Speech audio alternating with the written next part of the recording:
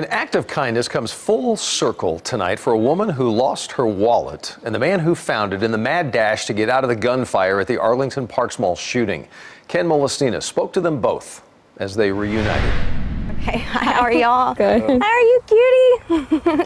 Thank you so much. No problem. Nice meeting you. Oh my gosh. Hugs between new friends and one big sigh of relief for Stephanie Mundy. I had my phone, keys, and wallet in my hand.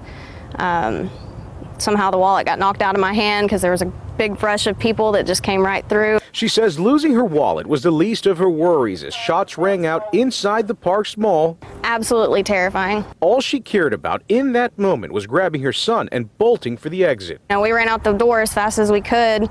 It wasn't until hours later that she made a plea on social media. I posted on Facebook, if anyone picked up a black wallet with diamonds on it, please return it. It was a shot in the dark, but thankfully for her, Mike Benavides and his wife were already trying to find the owner of the wallet he'd picked up as he and his family also ran out of the mall. Man, it was just panic. Everybody just panicked. I seen people crying, kids getting knocked over. Mike says as people ran out of the mall, he was able to pick up different things that they left behind when they got out here to the parking lot. He gave it back to their owners except for Stephanie's wallet. He said if it wasn't for the Facebook post, he would not have known who it belonged to.